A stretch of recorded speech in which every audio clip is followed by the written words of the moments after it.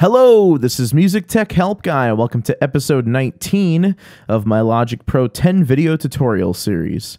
In this episode, we'll take a look at the rhythmic and slicing flex modes in Logic.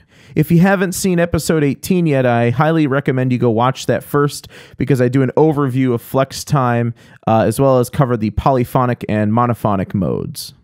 The rhythmic and slicing modes are really useful for percussive and drum type instruments. So I've got some live drums here. Let's see what they sound like.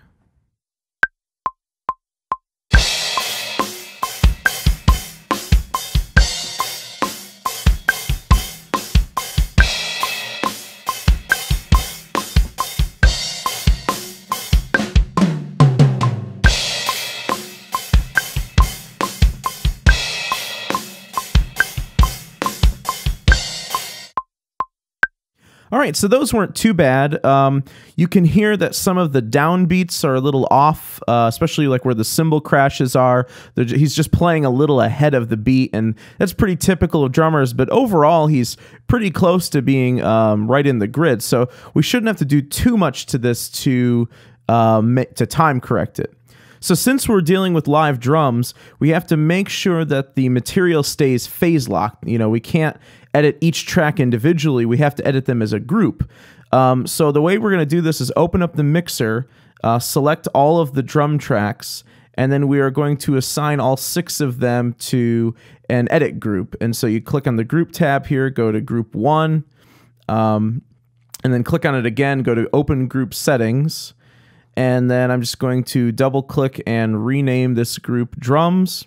And then just make sure that these 2 options are on, the editing and then phase locked audio. Make sure that those 2 options are on so that when we flex time one of them, we'll be flex timing all of them. And if you missed the episode where we talked about group editing, that was episode 14. So you might want to go check that out first. Okay, now that we set these up in a group, we just need to turn on flex time by clicking here. And then what we're going to do is choose a flex mode for one of these tracks, and it'll actually analyze all of them to the same flex mode. And I'm going to use rhythmic for right now. So what Logic's going to do is it's going to analyze each track in the group. And after the analysis is done, we can see all of our transient markers here, just like we saw in the previous video.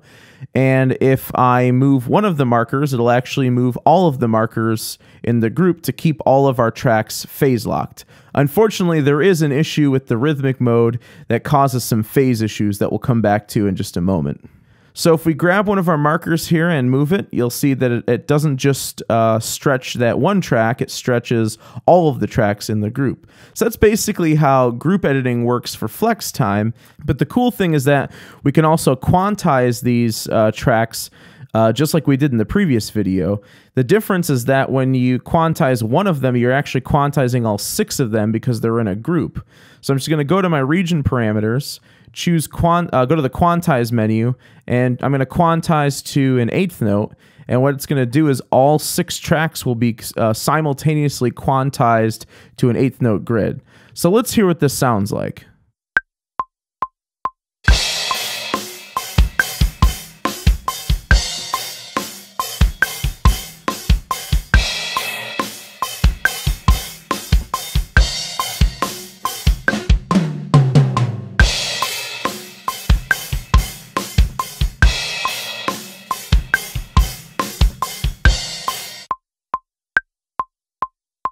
Yeah, that was the phase issue I was talking about. Those flangey, phasey sounds that you were hearing, especially in the cymbals, was for whatever reason caused by the rhythmic algorithm. So my way to get around this is to switch to slicing instead of rhythmic. So let's see what this sounds like.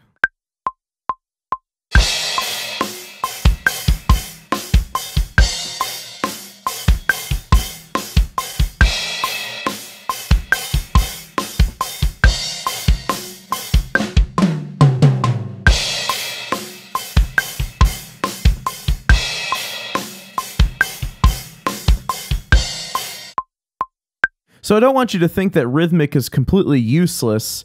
It does a really good job of preserving the transients in percussive material, better so than the monophonic or polyphonic modes. It's just that when you try to use it in a group, it doesn't work out so well for you. So if you're dealing with just one track and you're working in rhythmic, it shouldn't be an issue.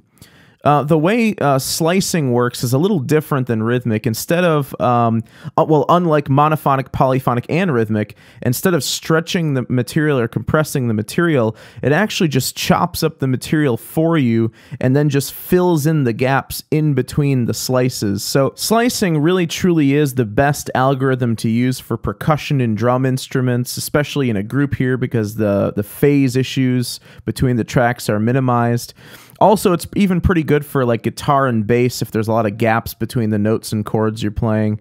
It's not very good for vocals, though. You'll find that it makes the words sound really choppy and weird sounding. So try out slicing on most of your standard instruments. If slicing doesn't work for you, then try maybe polyphonic or monophonic. The last thing I want to show you in this video is just a quick little trick that you can do with drum loops and flex time. As we already know, flex time senses the transients in an audio recording and allows you to edit those transients. You can actually also slice up a recording at the transients. So what you can do is find just a drum loop here. I'm just going to use one of these club dance beats. And we're going to slice it up into a bunch of smaller pieces. So let's listen to what this sounds like.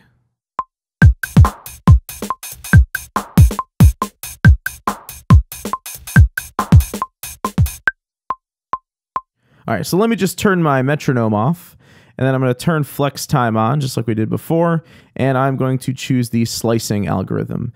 And what it does is it senses all the transients in the loop, just like it would with any other recording. What you can do is you can right-click at the top of the region, and there's 3 options at the top of the menu. 2 of them, the top 2, reset flex markers. So one is the ones that you created manually, and then reset all will reset any flex marker that's there, even ones produced from quantization. The 3rd option is the one that we want to use for this example. It's slice at transient markers. What this does is it cuts up the region into smaller pieces based on the position of the transient markers. So now what we can do is we can actually lift maybe just a sample or a piece of a song or a loop to use in our own piece of music. So here we have a kick drum, and we could use that in our own song, maybe duplicate it, maybe drop it into a sampler.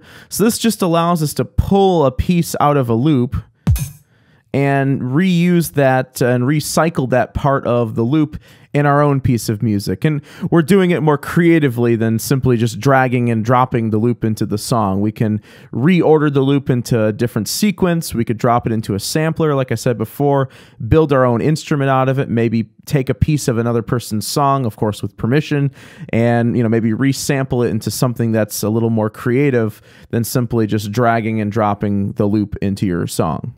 In the next episode, we'll take a look at the speed and tempophone modes, and I'll show you how you can use those to create some special effects in your music. So I hope you enjoyed the video, and thanks for watching.